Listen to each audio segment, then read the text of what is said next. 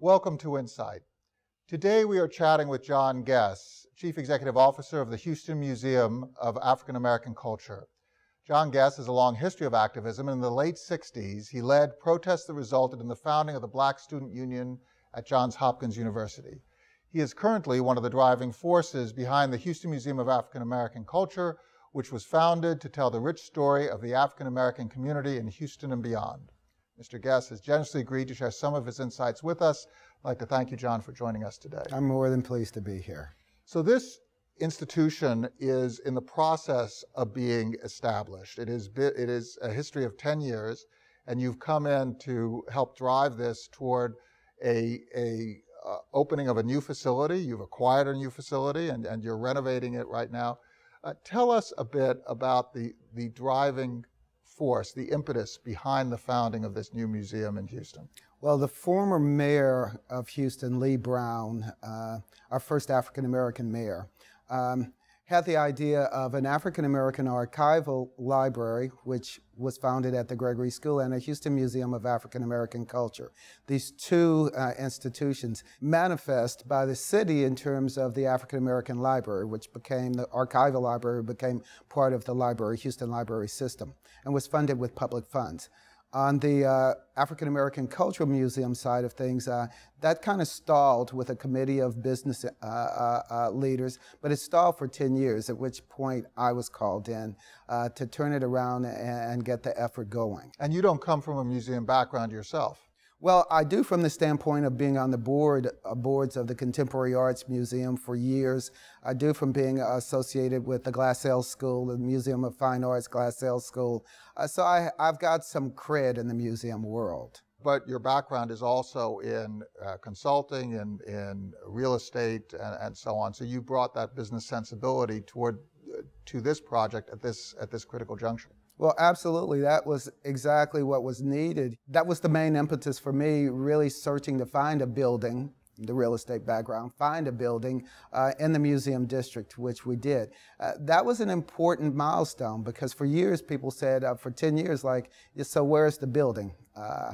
That building sort of catalyzed the community to get excited about this museum again. And before the acquisition of this new facility, the museum, as so many founding museums are during the initial phases of their existence, was really a series of programs. It acted as a virtual museum using other spaces. Well, not really. That came with the turnaround. Okay.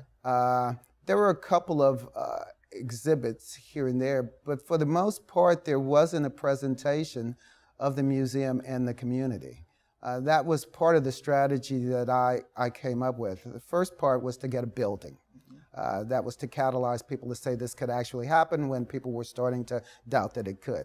And when we broke ground on that building, I was amazed at how many people from the community, to show how much the community wanted this institution, it was heartwarming. But the second phase of the strategy was to, in fact, put programs down in action so that people could see what it could be. Right from the beginning, regardless of how much money, you really had to go out and show people. Remember, we're in tight economic times, and investment decisions, people decide to put money into things that they think can actually happen.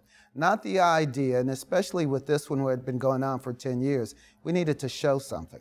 If you want to get people's attention, the first thing you want to do is become part of a national discussion. And so we went out to become part of a national discussion. So we brought in Poet Laureate, Pulitzer Prize winning Rita Dove. We brought in Tony Award winner Sarah Jones. Sarah did a wonderful performance, a commissioned performance on African American and Jewish relations. We sponsored, in conjunction with Johns Hopkins Center of Africana Studies, we sponsored a symposium on the African presence in Mexico. We're in Houston. There's no way that we exist without talking about Latin America. And that brought scholars from the United States and Mexico together here, which the symposium was a wonderful thing, but their visits to high schools was even better.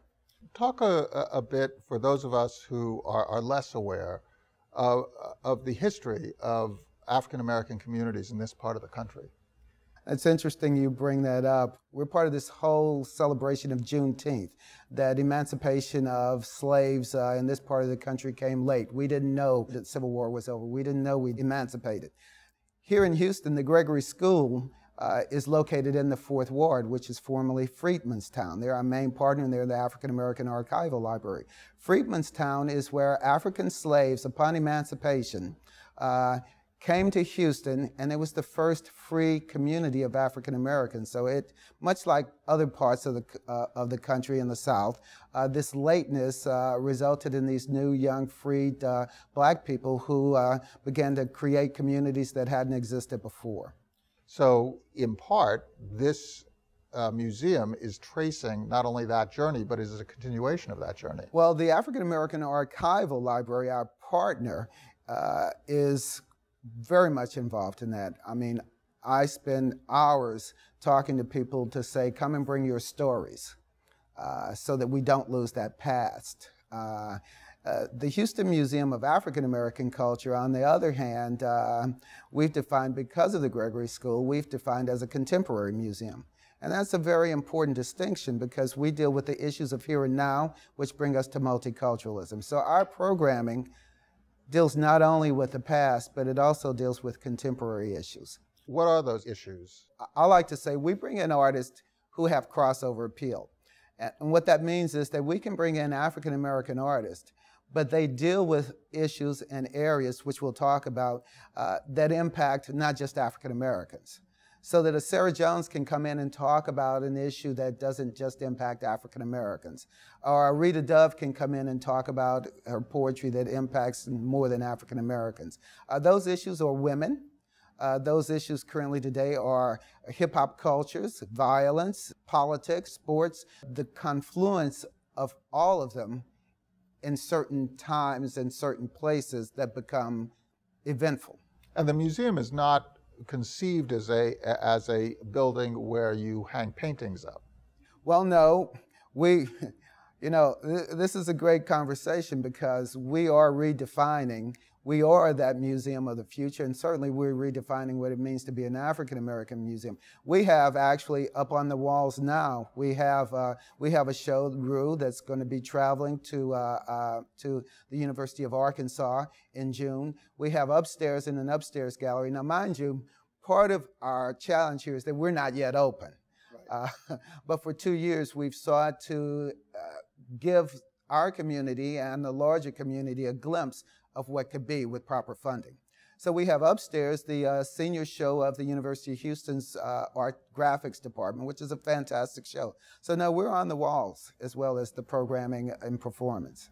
In terms of where you go from here, you have in this city an incredibly rich diversity of organizations that are dedicated to the arts and dedicated to exhibiting both the visual and the performing arts.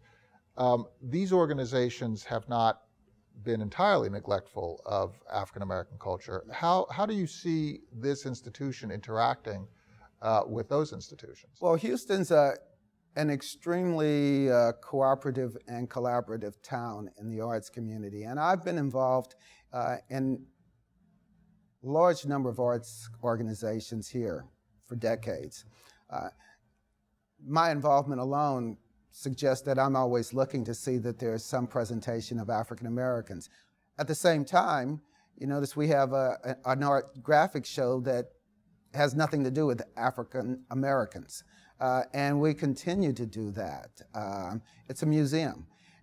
In that way, we do what other museums strive to do. We encourage communication and discourse. Now, the advantage that we have in terms of bringing traffic to the museum district is that there is the fact that people will come to a museum that's their own. We will open to them the idea that there are other cultures out there because they'll see it in our building, and they will walk down the street to the Asian Museum, they will walk down the street to the Holocaust Museum, to the Children's Museum, to the Museum of Fine Arts, to the Contemporary Arts Museum, travel over to the Menil, because now we're that doorway. Do you see the museum as having a role in cultivating not only African American artists, but also African American museum talent? Because there is a deficit in the field right now of curators and of museum directors who are of African American heritage. Well, I can tell you right off the bat, I mean, when I talk about the sustainability of this museum, because, you know, I'm in here to get it going, turn it around, get it going. But I tell people that, you know, the staff that I hired is the real sustainability of the museum. And that staff is incredibly talented. Our director of programs, they're all young women and extremely talented. And everything that's happened with this museum, which has been extraordinary in the last year and a half, has resulted from their work. And what that means is that they're an example for other people. Right. They're an encouragement. When you see people doing what you might want to do, or it'll pique your imagination to think to yourself, that's a pretty neat job. Maybe I want to do it too. They're wonderful examples. Now, you're currently involved in a renovation. When will that renovation be completed? That depends on how well we make our, we break through to our philanthropic community here. The one thing that I did want to do here was with this museum and redefining how African American museums come to exist is redefine the financing of them. Because if you look at most African American museums, the major ones are funded with a lot of government money.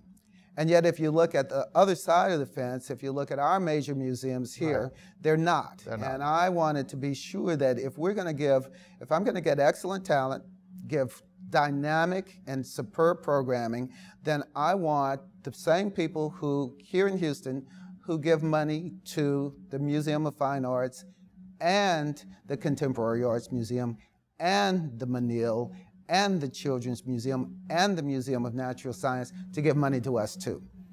Well, John, thank you so much for sharing your insights with us, and thank you for founding this wonderful, wonderful institution. Oh, well, my pleasure. And I have to thank Lee Brown and the people who actually arranged that first board, who actually came in to get this institution started. I'm very happy to be a person who actually gets it off the ground. Thank you for your insights. Thanks a lot.